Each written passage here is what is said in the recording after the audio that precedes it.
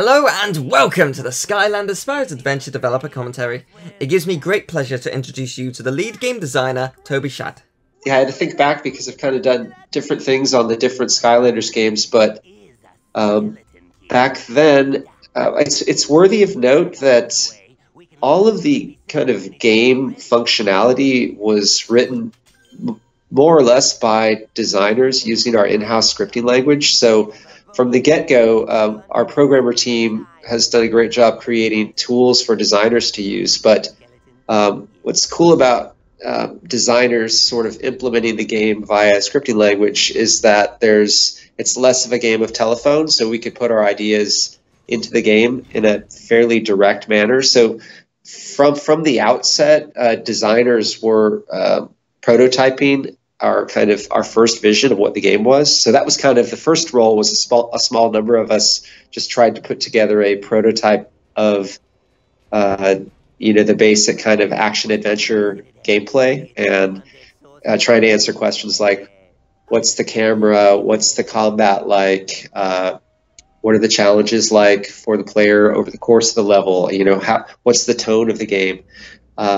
So at that point in time, we weren't really super diversified into different roles. A small number of us were just all sort of heads together trying to put cool ideas on screen.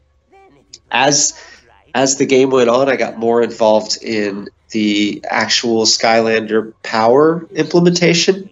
So Iwe and Paul Ritchie were the two main people who were coming up with, what would the Skylanders look like as toys, because first and foremost, the character, more in a different way than any game we'd made previously, these characters had to be able to look good on the shelf, which was an interesting new challenge. So our character design team had to kind of start with a character that had already been imagined and then figure out what that character's powers were.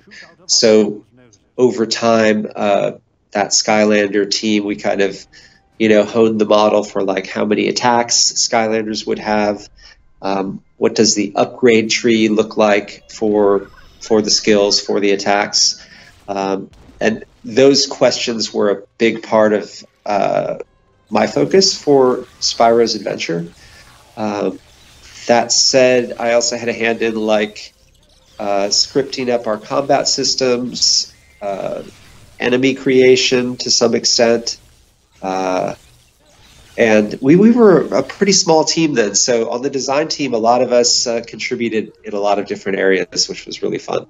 So you mentioned the in-house scripting language. When was that created? Was it specifically made for Skylanders, or was it before then? It wasn't actually, and that's a great thing, because when development tools come online, they typically aren't as user-friendly at the beginning. That's usually an evolution that happens over a number of years. The first iteration of the Toys for Bob scripting language was, believe it or not, in the last millennium. We used a version of it for 102 Dalmatians, Puppies to the Rescue. I think that was the first official title that had it. Now, that wasn't it wasn't exactly the same because but the basic ideas and approach to the way designers would create content, that was kind of the first iteration of that language.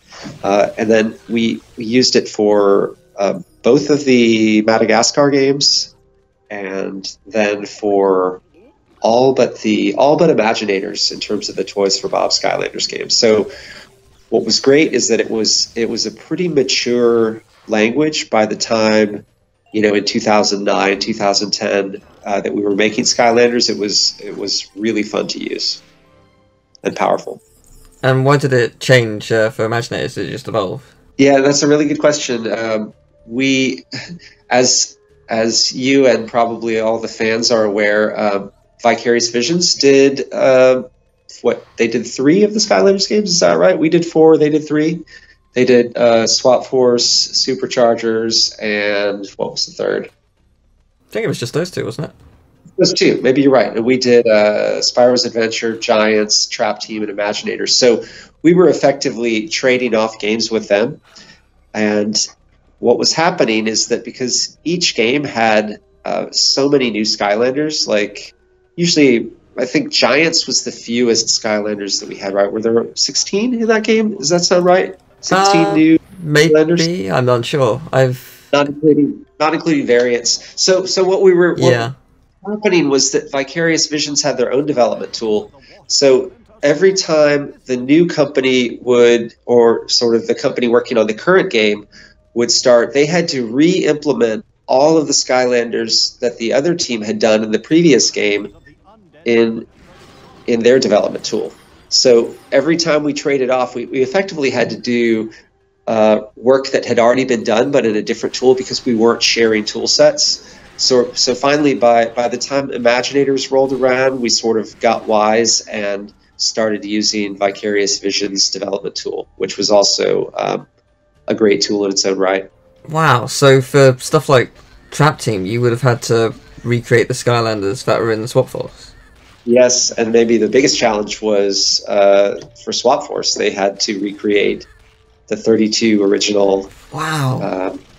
And that was one of the incredible things, I think, in terms of just a fan-friendly gesture. Like having each game support all of the legacy Skylanders was a really important priority for us. And it did become, as you might imagine, as the years go by and more Skylanders stack up, it becomes a lot of work to maintain. And it would be interesting if we were still making Skylanders games. How many would there be? And we were well into that already. I had no idea. You both companies don't get enough credit for what you did in that regard. Like especially with as more Skylanders came about, but with Swap Force, like there's the whole switching mechanic. That's so much work. How long did that take to recreate that? Well, we were kind of bound by, we shipped a product every year, so you figure, I guess at the time we were alternating years, so effectively each game had 2 years with the exception of Giants. And I would say for the first game, our dev cycle was a little bit longer because we had to come up with a basic idea and implement all the tech for the portal and the Skylanders. The better part of 2 years, I guess. It's hard. It's kind of hard to quantify person work units in retrospect, but it was a lot of work. Wow, I tip my hat to all of you. That's amazing. that's incredible work.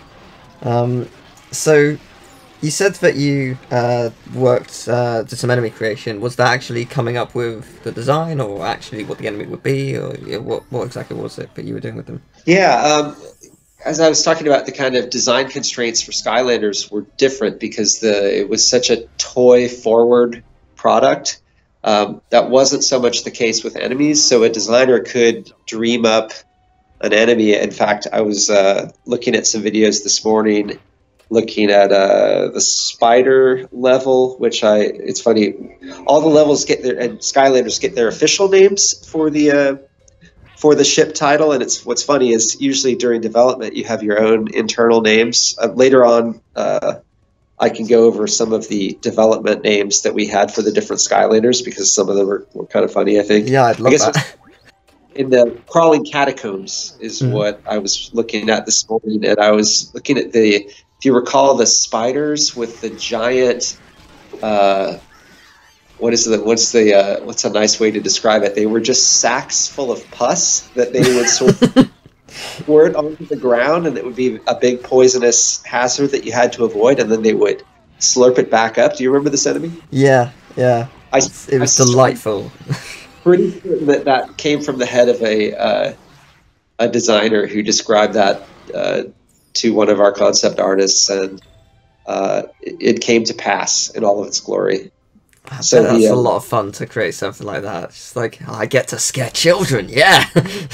Yeah, exactly. It's funny as the game development industry sort of matures in general too. In a way, there's less. In some respects, there's less creative freedom because the job roles do get more diversified, if that makes sense, or there's more separation of roles than maybe there was even during that time. So, whereas now you might have a concept team that goes off and designs all the enemies for a game. It's nice when there's close collaboration between the design team and the concept team. So we do still try to keep that going, but back then it was even more organic, I'd say. You worked within the PvP mode, didn't you? Yes. Yes. What exactly did you do for the PvP? Yeah, well, it's a good question. The kind of the very beginning of Toys for Bob, there were two fairly well-known in certain circles PC games, Star Control and Star Control 2, and they had a mode known as Super Melee, and that was a local PvP PvP mode that was sort of laid the groundwork for a lot of what Toys for Bob would do with local PvP for a variety of different games, including a little-known PlayStation 1 title called Unholy War, which kind of had small arenas and teams of heroes that had kind of asymmetric power sets. So in any given battle, kind of the Toys for Bob guarantee isn't that this Skylander versus this Skylander would necessarily be of equal power, but because there are these giant rosters of characters that you can pit against one another, it becomes interesting when you're battling over a series of PvP fights. So for Skylanders, we kind of followed that model, and I think from the outset, we just, as a studio, we've always loved that local PvP experience, and so we kind of followed that same formula that started with Star Control, was evolved a little bit in Unholy War. Small arenas, bounce pads and teleporters that help to move you around the map. And what was the work? I mean, the work was designing the arenas, testing the arenas, and then one of the tasks that really scared us was how will we possibly get all the Skylanders balanced? And as I was hinting at a minute ago, at a certain point, you let that go when you have a roster of heroes that's 32 characters, and then for Giants, it was 48 characters. And I think that process of discovery for players, kind of figuring out who's strong against who, which attacks are successful, just made for an interesting experience for players. What was your experience like playing PvP? Yeah, it was a lot of fun. I haven't actually gone back and replayed it for the series yet. I plan on doing that at some point soon. But yeah, I remember really enjoying it because my biggest problem was all of my friends went off to uni, so I didn't have anyone to play with. Right. So it was just like, it was very sporadic when I ever could. But it was a lot of fun. I enjoyed trying different Skylanders to see what was better and worse. Obviously, some were more powerful than others. Some were quicker. So it was just like, okay, I may not have the power, but I have the speed to dodge and just try and work out a strategy to take them down. It was always fun because it was always very much like it wasn't always a brute force kind of scenario, which some games can fall into the trap of. Right. There was strategy behind how I had to move around the arena, which I liked. Was the PvP mode always planned from the beginning, or did it just come up at some point, like midway through? Like I say, I'm pretty sure, given that local PvP is sort of like in the Toys for Bob DNA. As I recall, it was slated to be part of the game from just about the beginning. Yeah. And were there any plans for it to have to be any different than it ended up being, or was it always pretty much like that core DNA? It just stayed similar throughout. I would say, we did decide to add some additional modes at some point along the way, and we ended up with the so-called Sky Goals and Sky Gem Master. And other than that, we did it was a formula that worked. I don't think we felt like it was absolutely perfect for everyone. It was disappointing when it was. I'm trying to remember which game was the first game that didn't have it. If it was Trap Team, or I'm pretty sure Swap Force supported PvP, so perhaps it was Trap Team. But I think at that point, I think it was determined that it just wasn't popular enough among the player base, given all of the other things we had to accomplish. As happens, and it's unfortunate, but as often happens in development, you have to pick, what is going to be most valuable to the greatest number of players. And so at a certain point we stopped supporting it, but it's still, I think we look back on it fondly, and it's frequent too. You look back. I look back on Skylanders PvP. I'm sure there are some things we could have improved upon it, but there's always sort of like you often have a ship date, and at a certain point you have to mutually agree to stop working on something, and so that's always an interesting challenge, to be able to let go of something that you might feel like isn't perfect, if that makes sense. Yeah, of course. So do you have a favorite chapter from the first Skylanders? Yeah, I've been thinking about that a little bit. Looking back, there were a couple levels that, one that just always felt elegant to me. Our lead level designer, Mike Ebert, created the Mulkin Mine, and that was you're saving Mulkins, and I believe you're clearing out the big giant gems so that you can you end up having to drive one of the Mulkin back to the start of the level by clearing off the tracks. And that level, I don't know, there was just an elegance about it that I really appreciated. It's fairly small and compact, but it still felt like a full experience. And then the other one that stood out to me recently looking back was the Crawling Catacombs, and I think primarily just because of the heavy dose of spiders and all of the different types of spiders and sort of the surprise element of them dropping in on you. Those were two. What are your favorites, Teal? I really like Stormy Stronghold. I think that was just like it's a very, very beautiful place, amidst the destruction, and it was just like a really just fun, exciting adventure that that chapter took me on. I also I like the treetop levels. It was Treetop Terrace, and I think the other one is Falling Forest. That they were really fun. Yeah. I really like the DLC levels as well. I don't know which one of my favorite. I haven't replayed them yet, but I remember really enjoying them. Yeah, I'd like to play those again too. Yeah, there were some really cool characters within them as well. I was hoping maybe one day, maybe some of them will return one day, and they just never did. It's like, it's a shame. There was one highlight in another aspect of Crawling Catacombs that I remember was the character of T-Bone was always one of my favorites.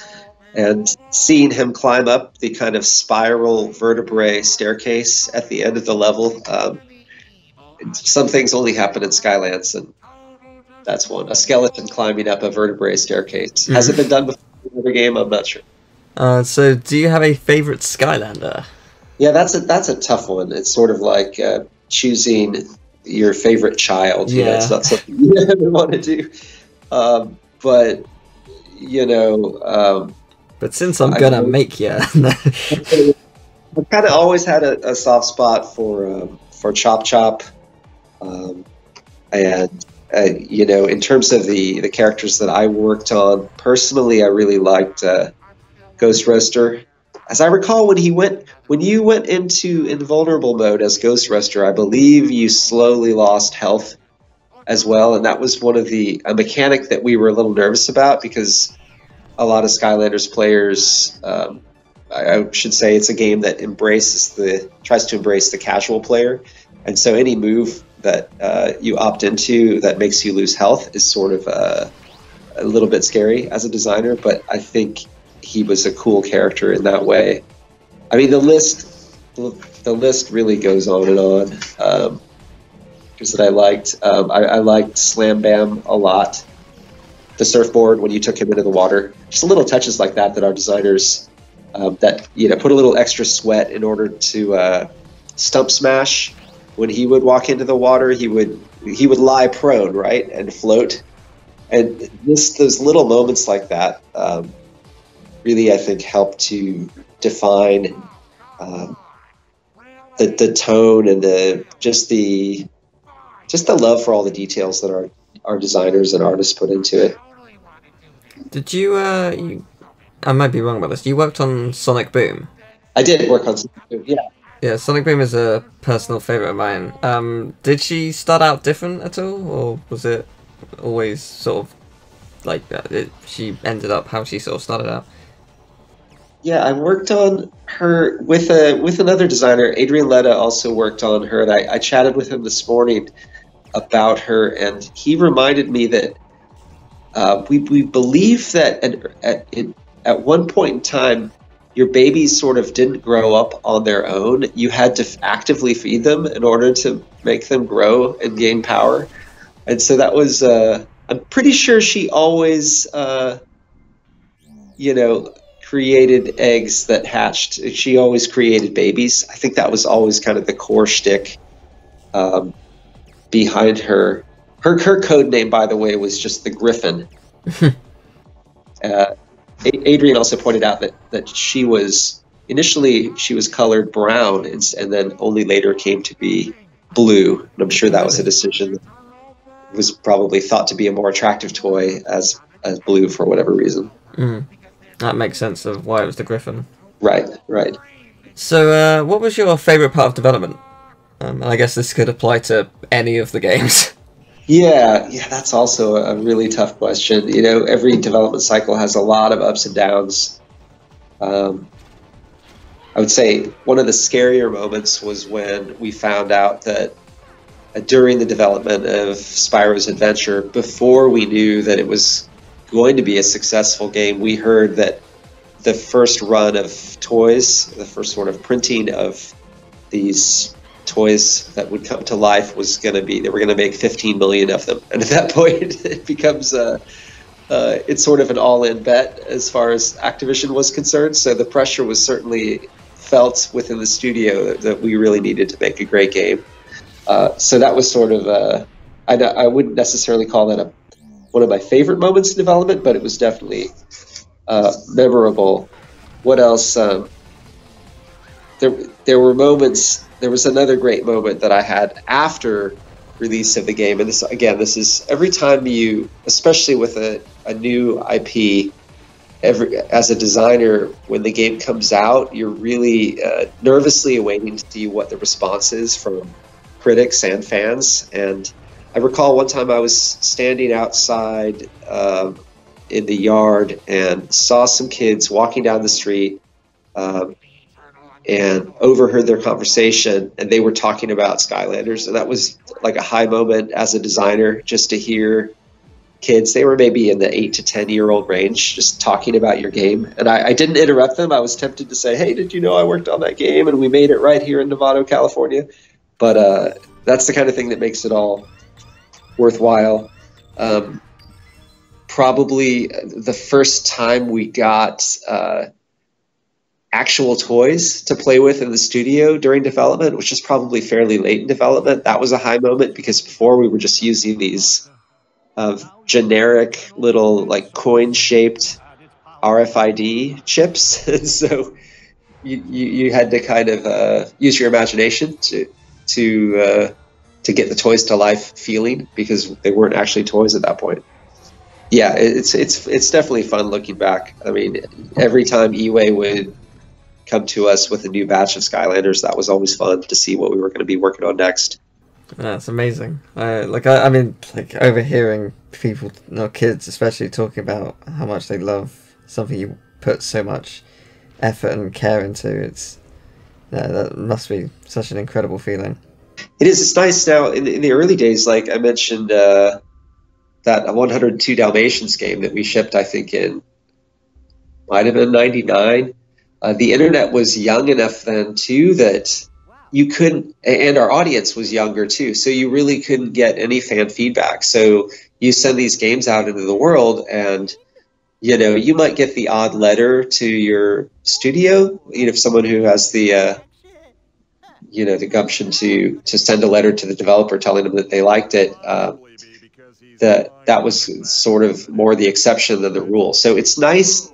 It's nice now that the internet exists and you can actually see, like with the Reignited trilogy, for example, just seeing the fan response and seeing people on forums talking about your work. It's a lot more accessible now. The relationship between developers and fans is much closer than it used to be, which is nice. Yeah, I mean, especially with Spyro, with how passionate the fans are for the franchise, it must be really exciting. I mean, I've seen a couple of videos where it's just like compilations on people freaking out, like on trailers and stuff. It's just like, oh, it's so awesome, so awesome to see that. I can't imagine what it must feel like for someone like you who actually works on the game. Yeah, it's hugely inspirational during development too. When that happens, when you're starting to work longer hours, and just seeing that people are anxiously awaiting the thing that you're working on, it really helps. It's wind in the sails, as they say. So going back to Skylanders development, what would you say is the biggest change to how something ended up in the final version of the game? Yeah, that's a good question. One of the things that comes to mind, I think it's been fairly well publicized that SSA was originally scheduled to come out holiday season 2010. And so around February or March of 2010 is when Activision came up to Toys for Bob for a visit, and they said, you know what, we think this is an important game. We think we really want it to be the highest quality that we can make it. So we're going to push the ship date back to 2011, and you guys are going to get an extra 10 months of development. Like that was a huge moment for us. It was also a funny moment for me personally, because I had scheduled a wedding September of 2010, and I thought it was going to fall after, nicely after the development cycle, but it ended up being sort of smack dab in the middle of that push to 2011. But one of the things that happened as a result of the game getting pushed to 2011 is that toys with brains, as it were, became a thing. So if we had shipped in 2010, the Skylanders weren't going to be able to store any information like nickname, level, upgrade choices, and so we really didn't have an elegant solution to that problem. So you take your wrecking ball to your friend's house, and it wasn't going to know kind of who it was without using something kind of awkward, like we were talking about storing the information like on a Wii remote controller, because I think there's a small amount of memory on one of those things. Oh, wow. So getting that extra year, I think really kind of heightened the magic and kind of made it all come together. Just the fact that you place your Skylander on any portal around the world, and that particular console is going to know about your unique Skylander. That was a big change. And was the extra year the reason it was ported to Xbox and PS3 as well? Which is to say, was it originally going to be on those consoles? Yeah. Or at least at launch. It could have been one of the reasons. I don't remember for sure.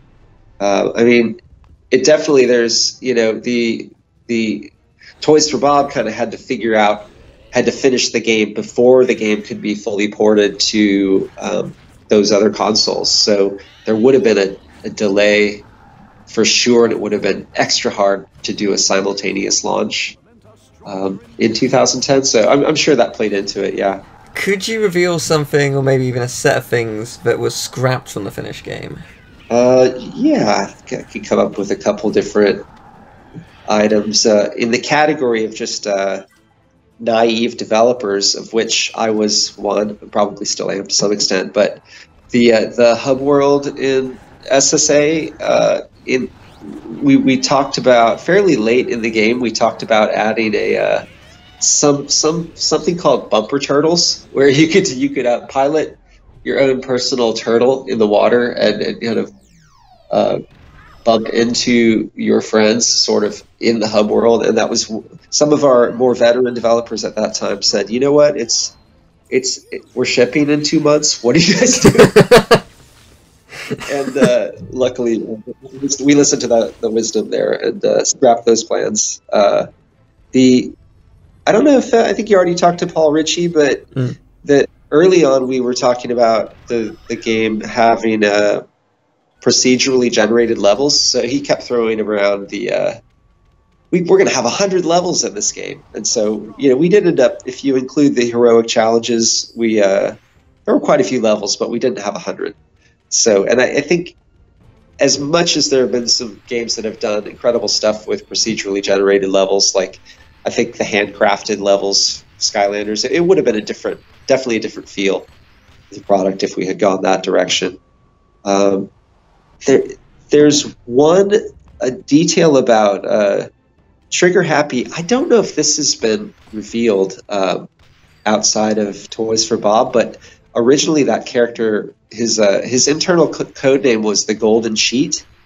Not only could he steal gold from enemies, but the projectiles that his guns would shoot would actually cost him his own gold. So it was like this push and pull. You could go around stealing gold from enemies, but then in order to shoot them, you were actually spending your own gold. It was kind of like that Ghost Roaster thing I was telling you about earlier. That was something that ended up getting scrapped because we really didn't believe people would be into that, or they would see the coolness of that as a mechanic. So that was an interesting detail.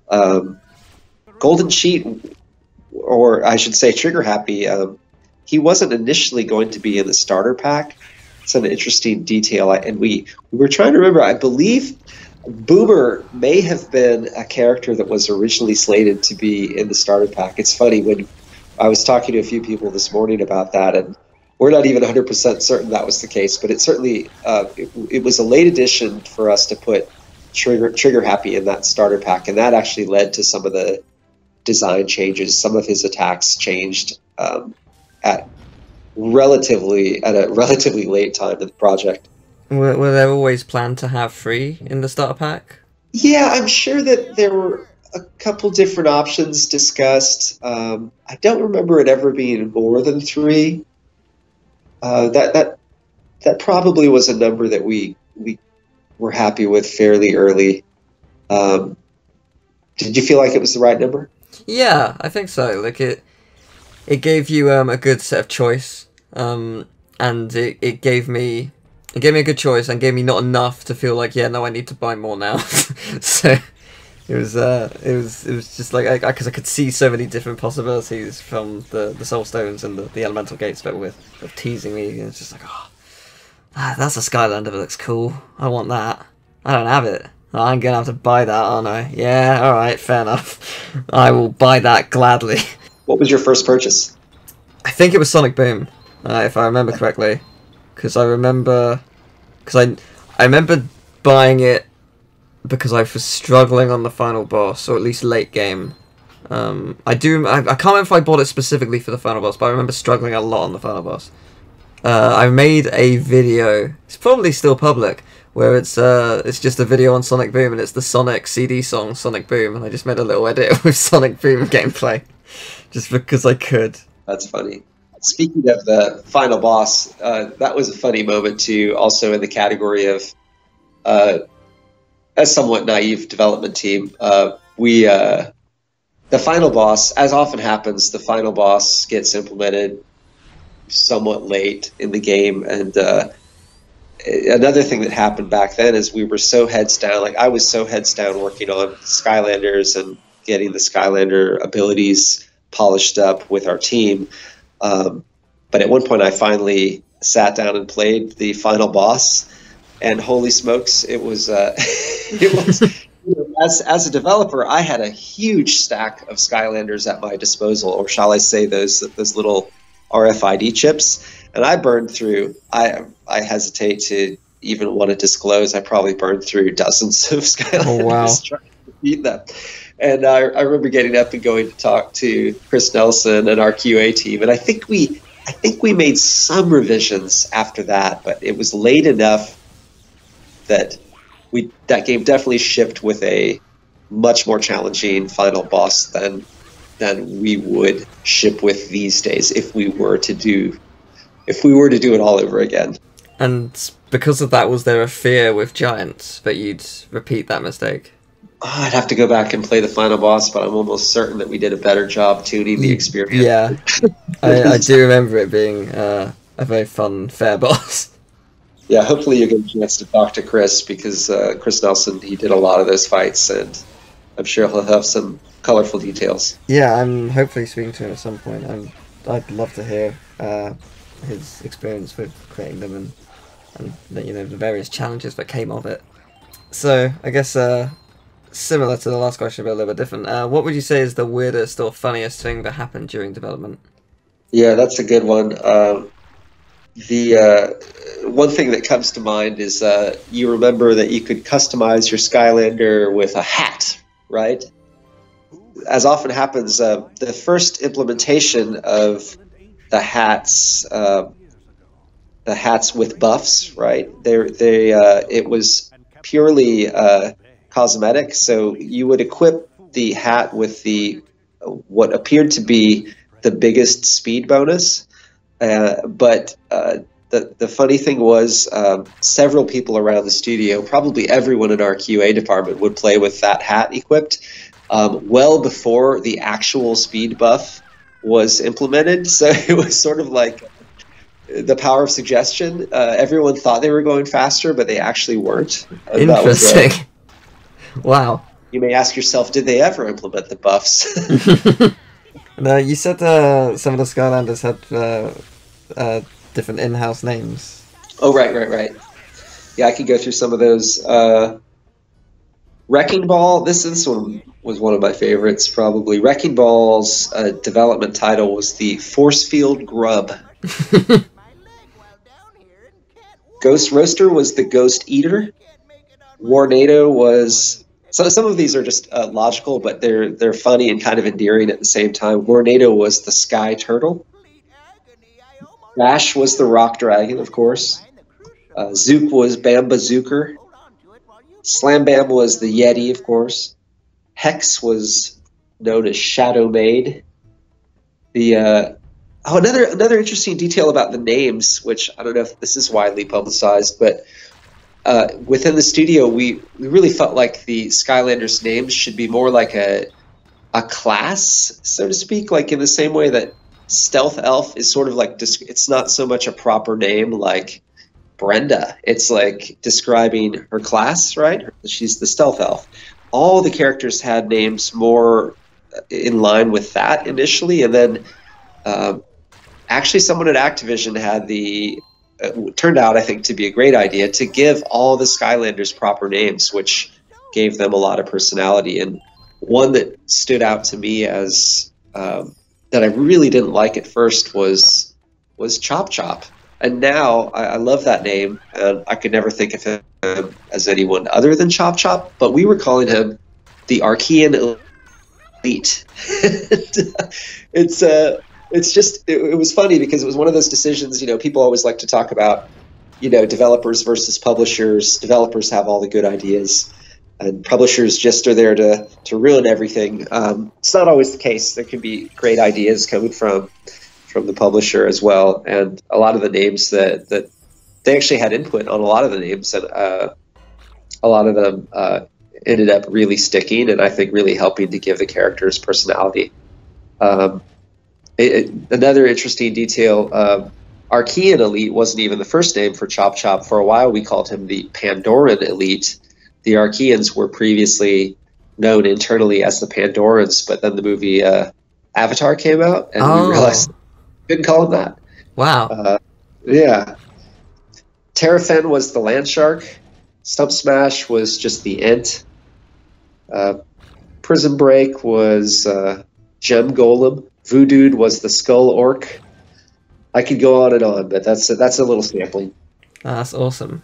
I guess I think everyone watching knows the answer to this, but what have you worked on since Skylanders? Yeah, I've been at Toys for Bob the whole time, so my life path has is not surprising, right? So we did Giants, then we did Trap Team, and then we did Imaginators, and then we did the Reignited trilogy, and now, of course, I can't tell you what I'm working on. Yes, of course. Right now. Yes, I wouldn't expect but you it's to. exciting. Activision would have something to say about that. Yeah. So what was your role on Spyro Reignited? All right, so I was the design director for that game. So honestly, a lot of what I did was we really tried to figure out what the fans wanted in terms of sort of quality of life improvements. What were the things that we really wanted to stay authentic, and then playing the content and just really pushing for us to make it as polished as possible. We had to work quite hard to get those titles to where we got them in the given the development cycle that we had. But it was a lot of fun. I've described that making those games to people, and sometimes people say, well, that sounds like it wouldn't be that much fun because you're just having to recreate someone else's idea. But when it's something that such an incredible development team like the Insomniac team, they're great games, and you get to know a game really well when you have to rebuild the entire thing, and so you kind of get to a certain extent you get to relive a lot of the decisions that they made in the original development cycle in the late 90s, and it was cool being in touch with the original team as well. For some of those critical issues, we were able to actually reach out to them directly and say, hey, what should we do here? How should we handle this? And that was really, really nice to kind of know that they were kind of rooting for us, even though they work for a different company. Well, I'm sure I speak for everyone when I say thank you for both your work on Spyro and Skylanders, because, yeah, they're obviously very different franchises, but they're both wonderful, and I've grown to love each franchise. I mean, I grew up with Spyro, so I was obviously going to love Reignited, but with Skylanders I went in blind, and I just knowing it was a Spyro game but not really anything else, I just absolutely loved it. And I'm sure that I know that loads of others felt the same way, and loads of kids grew up with those games. Yeah, it's so wonderful to see how many lives you've touched from your passionate work over the years, and yeah, I want to thank you for that. Yeah, thank you for playing. Hearing sentiment like that just makes us grin from ear to ear. Like knowing that people are playing, it's hard work developing games, and knowing that people play the games, and knowing that there's joy being created around the world by the work that we do is the greatest reward for sure. It was nice too. I think it was a really interesting twist of fate that after we made Skylanders, which as is well documented, many of the diehard Spyro fans weren't that excited about the direction. They would have much preferred a more Spyro focused game than Skylanders, and as we know, in terms of the cosmetics of the character, everyone wasn't happy, shall we say. So it was really rewarding to be able to go back and do the Reignited trilogy and sort of do all the Spyro fans right. And we appreciated as a development studio the fact that the fans really, at least most of them, didn't seem to hold Skylanders against us. They quickly realized that we were going to do our best to make a great remaster of those great original games. And I guess one final question for you. What advice do you have for aspiring developers?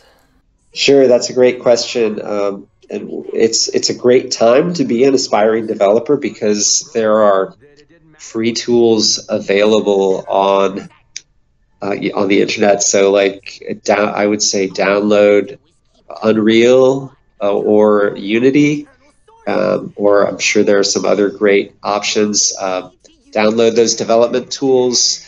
Teach yourself how to make the content that's in your head. You know, it's really just a matter of there's plenty of instructional videos online, and I'd say that's the best way to get started. Thank you very much for watching. I hope you enjoyed the video. If you did, leave a like, subscribe, share the video around. I also have a Twitch, a Twitter, and a Patreon if you would like to support me and the channel.